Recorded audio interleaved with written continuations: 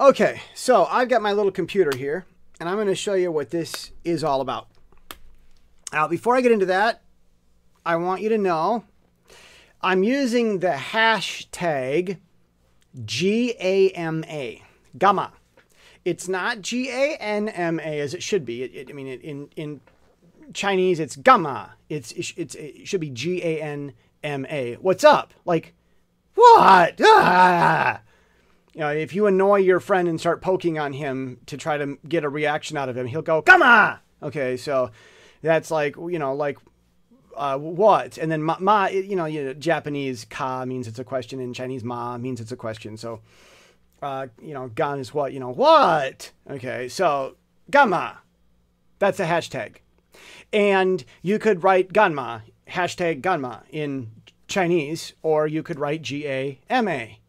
And I'm establishing this hashtag for what I'm talking about. Maybe I'll be the only person in the world who cares about helping Taiwan's problems. 也许都地球有只是一个人在乎台湾的问题，但是我会hashtag GAMA 还是 hashtag gamma， 所以你可以，当你看过台湾的问题照片。hashtag gamma 还是 GAMA 都可以。So I'm telling people in Taiwan, if you see a problem in your government, that's what this is about. This is about helping people understand in Taiwan what the problem is to drain the swamp. This does not mean, this hashtag gamma does not mean we hate Taiwan. Hashtag gamma 这个意思不是我们讨厌台湾，不是我们批评，不是我们要改变。这是什么问题？我们需要改变。总统应该同意，赖清德行政院长应该同意。我们要帮助，我们要I don't know the Chinese word for improvement. I guess I'll have to look it up. We want to become better. This is the problem. Why do we tolerate this problem? Taiwanese tolerate many problems because they've been oppressed by a government in the past, not now. It's getting better, but it's time to drain the swamp. So, I had some swampness to give to the U.S. government, hoping that they could politely go to Taiwan and quietly approach them and quietly fix the problem and everybody save face. But they don't want to do that. The State Department doesn't accept videos or USB drives. Neither does Congress. They don't accept videos. I cannot send a YouTube link. I ask, can I send a YouTube link? You look at the address, type it in, and you see the video I want you to see. No, sir, we cannot accept videos at Congress. I'm sorry. I said, well, please tell my congressman. He said, okay, I will tell your congressman that you don't like the weekend. I said, thank you. And then we were done. So, Congressman John Mullionar, I love you, and Dave Camp before you. I'm going to show you at the State Department and in Congress what maybe we can do. Congress in your halls and at the State Department in every, somewhere in a building, there should be an old little useless trash computer with no hard drive. It's not connected to the internet. Maybe it's got Wi-Fi and it's disabled. It's a standalone old computer without a hard drive. And you get a USB, go to Ink is a Verb, the YouTube channel, one of my YouTube channels, and look at how to install Ubuntu, and you'll see how to download and get with UNet boot-in and the Ubuntu ISO onto the USB. Many other people can do that. It's very easy. And then I take this little Taiwanese computer that I dearly love, and we're going to plug it in. This is an old classic Windows 8 computer. This is actually one of the first Windows 8 computers, by the way. I'm very, very happy to have gotten this from ASUS. I'm really pleased with it. It's a Taiwanese company, ASUS, and they make good stuff.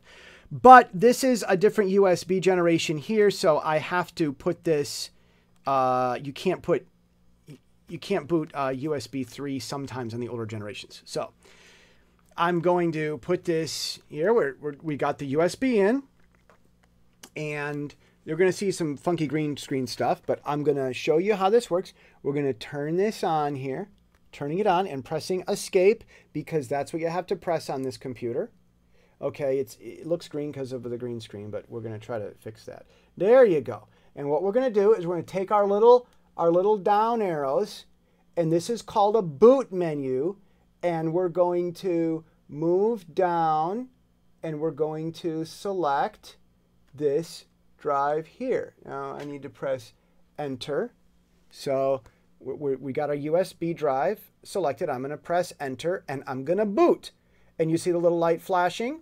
Okay, I can wait. It's going to, boot to Ubuntu. See the little USB light flashing over here? Okay, it's booting, it's booting, it's booting, booting, booting, booting. And it's not touching a hard drive on this computer.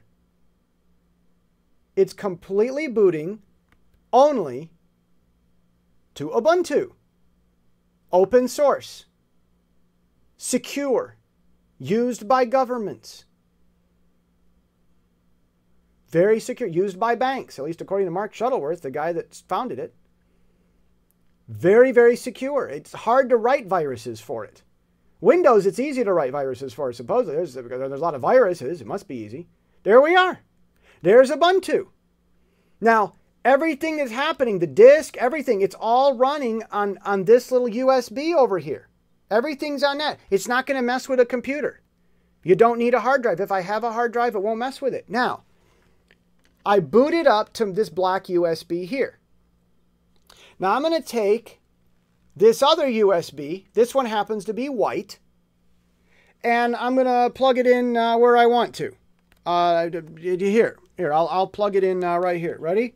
And watch what happens. I'm going to plug it in. And in we go. Oh, is it going in? Oh, it doesn't want to go. Oh, no, there's too many of them there. It won't fit. So I'm going to come over here and plug it in over here. Now you know why I didn't plug it in over there. So there, I got my two USBs, see? Got my two USBs plugged into this. So it just gave me a little message on top that the USB has been plugged in. Let me see how I can do it. Actually, this is a touch screen. So I can use this. I'm going to go over here to Files. Should open. Where are you? Oh, it's working. It's working. It's working on a USB, so it's slow. Oh, it's open twice. Well, I can close one of those. Boop. Oh, look at that. Okay. So there we are. Then I'm going to come on here. 16 white. That's the name of my white USB here. 16 white. And there it is. Right down here. And I'm just going to click on it. And there's my evil, horrible document that you're worried about infecting your computer with because you don't know how, because you're tech phobic, you guys in government. I understand, okay, but, you know, there's the file you're all worried about. Okay, so there's our file. And there we go. We open up LibreOffice. Not Microsoft. You should have, you know, government documents in open format. Taiwan did. We'll talk about that. So there we are. There's my, there it is. Look. I'm a harmless little open source document. And you can read what people give you. You've got the text version of it. And you're looking at it on a standalone computer. We booted to this USB. We're reading off of this one. And we can just unplug the whole thing and we're done. It's all open source, doesn't cost any money. Congress, maybe every congressman should have one, maybe not.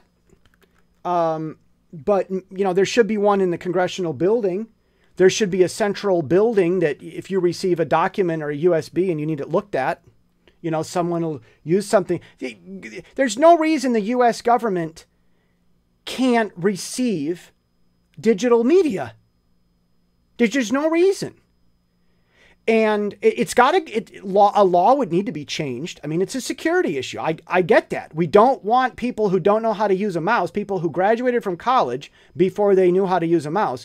We don't want them saying how to work with these USBs. No, but we can get laws working so this can work. There should be a standalone computer with very simple instructions on how to just receive digital media. Police stations should have it. And you should not be running Windows. And you should not be receiving Microsoft Windows documents. I'll talk about that. But there it is. So I'm just going to close it. This works with a mouse also, but this was a touchscreen designed for Windows 8. I had to pre-order this computer. This is the first Windows 8 computer on the market, at least one among them. So then come over here and the thing, and I've been power off. And I haven't touched the hard drives on the computer. In order to access a hard drive on the computer, I'd have to click on it and go to it, just like I had to click on the USB. Because it wasn't there yet. That's how secure it is. And if you have a computer without a hard drive in it, there's no problem. Now, about digital media. You know, I should probably talk about digital media in Taiwan in another video. But this is how governments could receive digital files. There's no reason they can't do this. So I have to have these constructive criticism videos with hashtag GAMA. The whole hashtag GAMA thing was started as, you know, because the US government wouldn't take it. So I have to explain what this is. We love the people and we hate the problem, and we want to help the people because we love them. So we want to get rid of the problem, which is why we're talking about the problem, because we love and we're happy. That has to be said to a lot of people because they don't know that. And that's what hashtag GAMA means. And I have to do that because the government didn't know, the US government didn't know, doesn't have a policy for doing what I just showed you. And everything that I used was free except the USB and the computer. All the software you saw was free and open source, and it can be downloaded. So that's a way. I think it'd be great, but I'll tell you this. I came to Asia so that I could understand international issues. And I had a feeling that after Obama, the trend had been lawyers and governors. He was a senator, which is an older trend. I had a feeling that after Obama, sometime the trend was going to move to businessmen. I didn't know it was going to be so quick to Trump right after Obama. Obama sped along a lot of things by being there. And so now I got businessmen. But I had a feeling in 2008 and 2009 that after Obama's time, there was going to be businessmen as presidents. And after that, it was going to be people with international experience. And since then, I've realized tech experience. There's too much xenophobia and techphobia in governments. And one day, I might run for government office for 1 or 2 terms, and my platform would be overcoming xenophobia and overcoming techphobia, getting proper technology in place. Think about this. If the US government doesn't have a policy for doing what I just showed you how to do, and local police for how to receive a digital media, you could use a computer like that to watch a DVD also. You could receive other media on it. But if governments don't have a way to receive digital media, like I just showed you, why in the world are they even passing laws or even debating internet censorship or internet equality and that stuff? SOPA, PIPA, internet digital rights, this thing with the internet service companies wanting to let Facebook pay more for faster internet, and that's not equal. Why does government have anything to say about this at all if they don't know how to do what I just did? Governments should have been doing what I just did since 2005, when Ubuntu was already on the market. But they haven't been. They haven't been. They're dealing with trying to say that it's right for Facebook to pay their big money so they can be faster than normal people and put all the little small companies out of business with their little baby websites. Government should not be arguing that if they haven't even had this policy in place. SOPA, PIPA, the digital millennium, the Millennium Digital Rights, whatever, none of those. There shouldn't be any laws about software if governments can't even receive it. I'm going to talk in the next video about what Taiwan's doing with file formats, because that's very, very, very interesting.